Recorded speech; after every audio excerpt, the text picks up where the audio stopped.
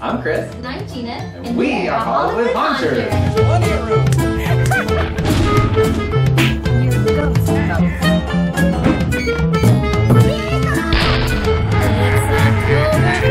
I bid you welcome, children. Wow.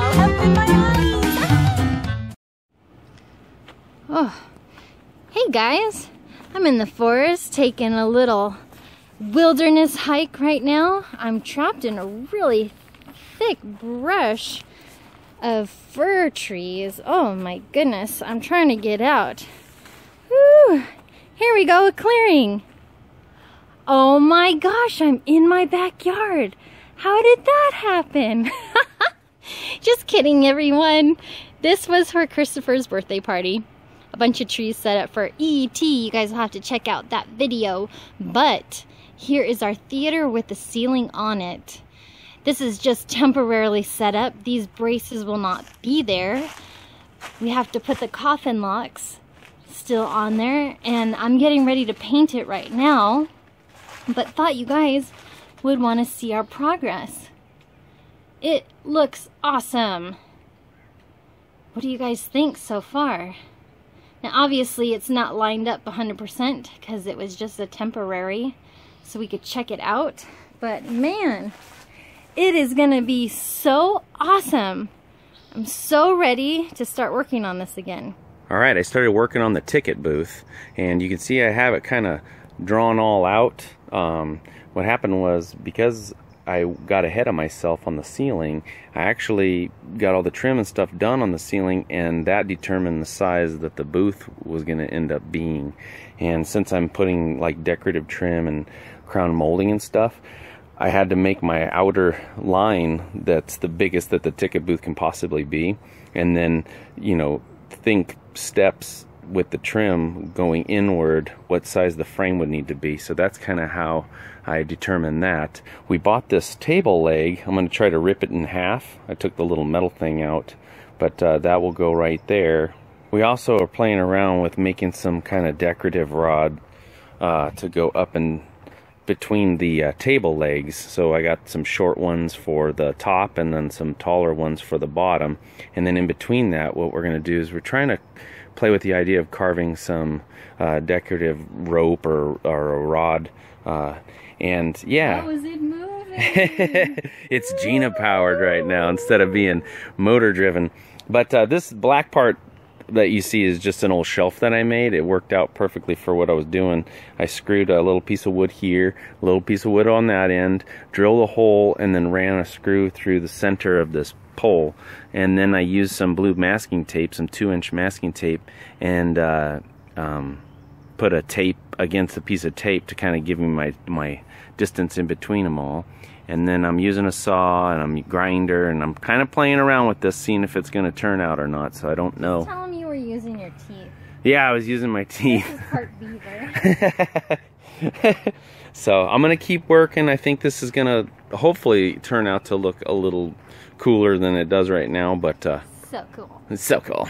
Okay, so I got all my 1x3 uprights all cut, and what I did is I ran them through the table saw at 22.5 degrees, so that when I staple them all to my top and bottom pieces, the angle will match, and then I'll be able to put my little toggles in there and then lock them all together. I'm going to go ahead and try to make this all one piece. I think we'll be able to manage that instead of trying to make it a bunch of different sections that we have to sit there and attach to. It'll end up being a more rigid and stronger section. Yes, it's raining today, so I'm not working out there on that thing. We didn't have a tarp big enough to cover it. Well, it'll be fine. So I'm confined to under here, and I just wanted to show you guys how far I am on the ticket booth here. So I have the framing done for the front portion of the booth, and this you can see where the windows are going to be. I've cut the plexiglass and I gave it to Gina. It's some older plexiglass, so it's going to take her a little while to get the paper off of it. But I'm getting ready to frame the back portion that's going to go behind it, that's going to have our little shelf areas on both sides. So I can't skin this yet. I'm gonna basically put the plexiglass in first and then skin on with Luan on over it to kind of hold it in. I think it's gonna look a little bit cleaner. And of course this front section is gonna have like a little hole that you can stick your hand in to get your tickets. So, and then the top we're gonna put some crown molding up there, which crown molding is expensive. That stuff, it's not cheap. We were trying to pick out some cheap stuff, but that's probably the most expensive piece on this thing. So there it is.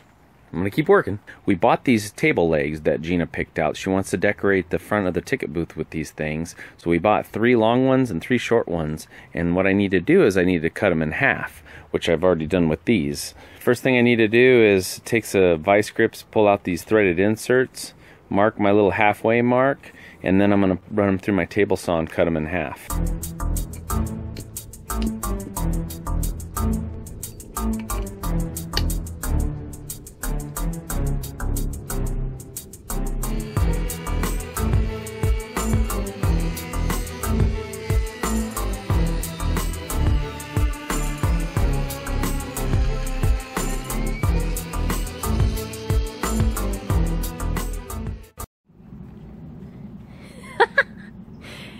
You gotta walk like Bigfoot.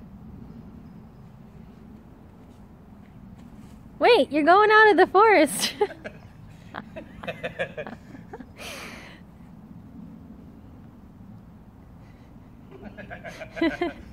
I think he does it like this. Here, come film me. I have my legs bent. No. No human being can bend their legs. No. Chris, come here. Come here, you're doing it wrong. I gotta show you how to walk like Sasquatch. Okay. Come here. This is how it goes. This is how it goes.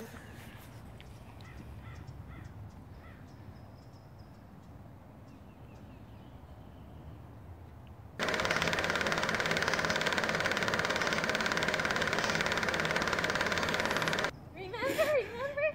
He's like walking and then he's like... Remember? He wasn't looking the whole time. No. Oh my gosh, you guys, the rain is getting to us.